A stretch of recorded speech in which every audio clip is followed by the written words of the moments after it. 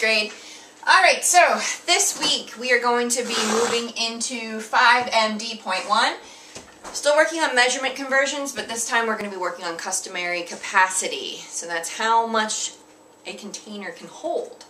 So we're going to be looking at fluid ounces, cups, pints, quarts, and gallons. Now there's a couple different like little mnemonic helpers that you can use for this. You can do the Allen Milk Man, gallon of bran, what can I hold in a gallon milk can, 4 quarts, 8 pints, 16 cups, whoops, 1, 2, 8 ounce jar cleanup. So that'll give you an idea of a gallon is equivalent to 4 quarts, a gallon is equivalent to 8 pints, a gallon is equivalent to 16 cups, and a gallon is equivalent to 128 fluid ounces. So you could use that to kind of help you to gauge which one's larger and which one's smaller. So this kind of goes from larger to smaller in the Allen Milkman poem, which is part of your unit's poem if you wanted to look at that one again. Another thing that you can use to help you know which one's large and which one's small is the Gallon Man little drawing helper. So in that, and I put a little video post in there what that would look like with a little gallon in the Land of Gallon story. You've probably heard this, I think 4th grade did this. So in the Land of Gallon there were 4 queens, and each queen had a prince and a princess, and each prince and princess had 2 cats, and each of those cats had 8 kittens. So that gives you an idea that there are 8 fluid ounces in a cup, and that there are 2 cups in a pint, and that there are going to be 2 pints in a quart, and there's going to be 4 quarts in a gallon. So that's going from, well, depending on how you say the poem, if you go from gallon all the way to ounces, that's going from large to small also.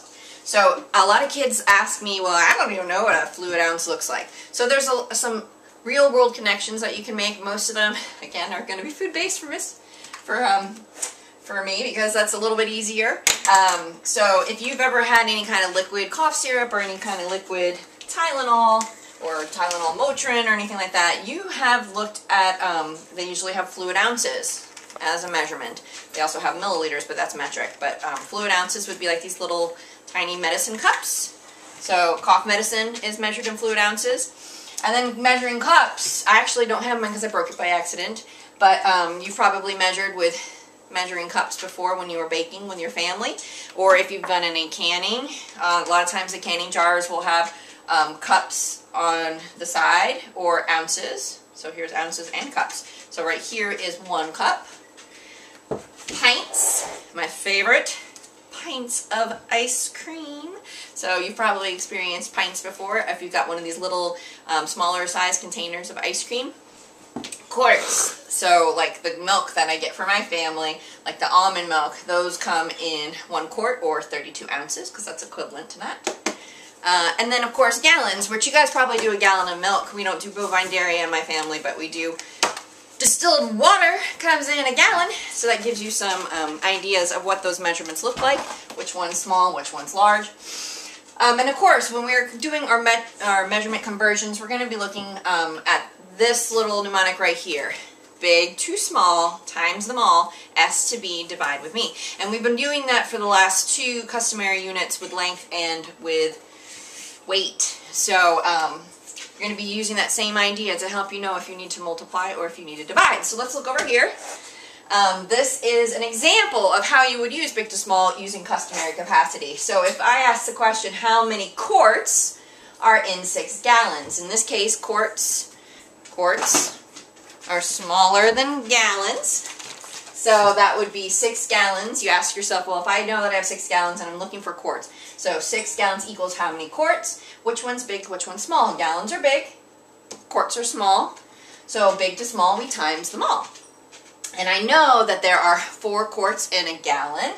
So I'm going to take that 6 gallons, that's my known, and times it by my conversion units. 6 times 4 is going to give you 24 quarts. So that helps us to know how to set that problem up. If we were going for an example problem of S to B, which is small to big, but S to B divide with me just rhymed better. So we ask how many gallons are there in 16 quarts. So we're going from big to small. So you ask yourself, well, what do I know? I know I have 16 quarts. What do I need to find? How many gallons? So we're going from small to big, S to B. You're going to divide with me. So there are 4 quarts in 1 gallon. That's my conversion units. And then I say, okay, what's my known? 16. What's my conversion units? 4. What's my operation? Divide with me, because I'm going S to B. 16 divided by 4 is going to give you 4 gallons. So a little tip, helpers, use Gallon Man. If you don't know which unit is smaller or larger, you can use the Gallon Man draw strategy in the land of gallon. Or you could use the Allen Milkman little poem to help you to figure out which one's large and which one's small. As always, have any questions, message me. I'll talk to you soon. See you later, 5th grade. Bye-bye.